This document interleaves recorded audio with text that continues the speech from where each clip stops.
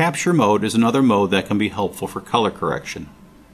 It allows a unique comparison method for color matching.